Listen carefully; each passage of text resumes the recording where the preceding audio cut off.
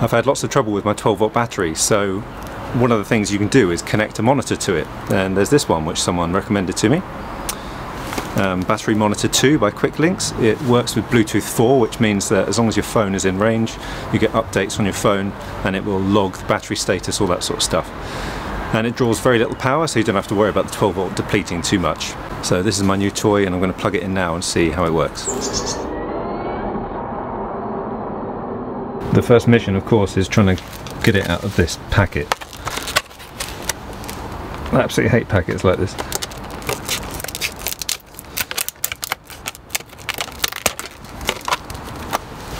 Okay, and we're in. So here it is, here's a little device. Obviously we've got to connect the red to positive over there, and the black to negative over there. So it's just a case of undoing this. Okay, and now we'll do the same for negative.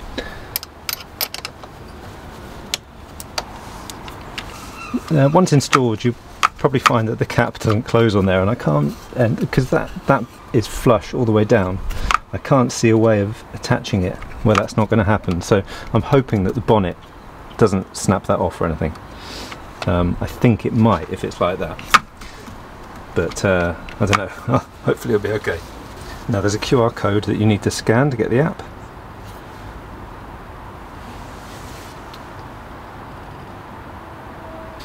And it's called Battery Monitor BM2. So once you've got that, let's open it. Yes, allow while using the app. Yes, use Bluetooth please. Yes, notifications.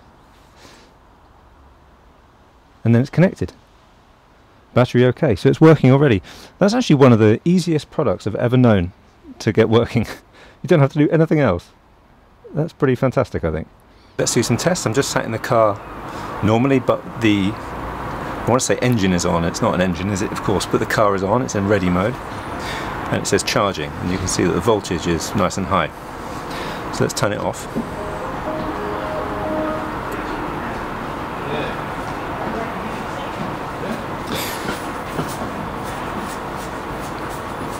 And you can see the voltage has dropped quite low. So now I'm going to turn it on, but I'm not going to have the foot on the brake, so this is going to turn on the car, but it's going to be using the 12-volt battery.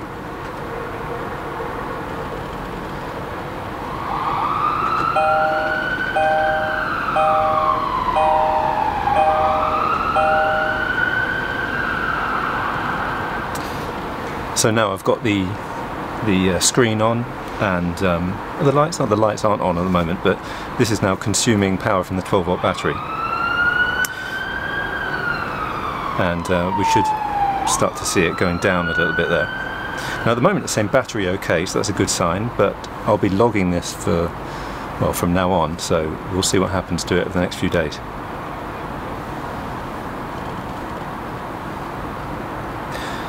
Okay, well now let's try charging test.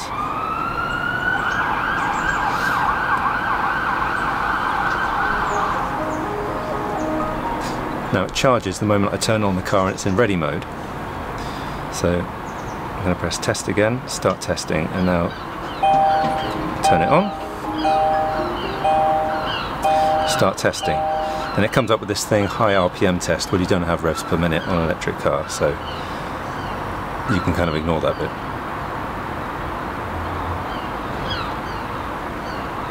Now there it says low charging system voltage. Now I don't know if that's anything to worry about. It might not be. But with an app like this, at least you can test it as much as you want, and you can see if there is an issue with the car or whatever. Let's go test again.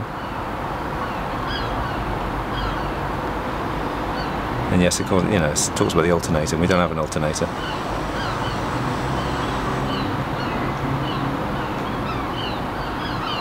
Okay, so charging voltage in idle speed is okay. Voltage in high RPM, well, we don't have to worry about that because that's irrelevant. It's an electric car. As you can see, it's really good. Now it gives you, these are all the different things it says that it does. You receive a notification, I'm just reading the label. You receive a notification of battery conditions when you're within Bluetooth range. You can check the vehicle cranking system automatically, check charging system, list the time of each driving, alert the mobile phone if some data is abnormal. It's got short circuit and reverse connection protection. In other words, if you happen to put a negative to positive and positive to negative, it won't blow up. The data is stored in the monitor for up to 31 days if out of sync. That's really good. It's compatible with all 12-volt batteries. You've got historical data, and there's a free app for iOS and Android. And obviously I've got iOS, but it's good to know that it works on both. Great little system, and I'm really glad I saw someone talking about it, and I saw it on the Kia e-Niro UK interest group on Facebook, which I am an admin on. So you get lots of really useful information like that, because everyone on there is far more knowledgeable than me.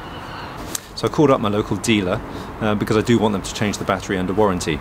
And they were a little bit suspicious when I spoke to them on the phone about it. They said, well, you know, it's not an issue that they've had from any other e-Niro owners. It's not something they know about.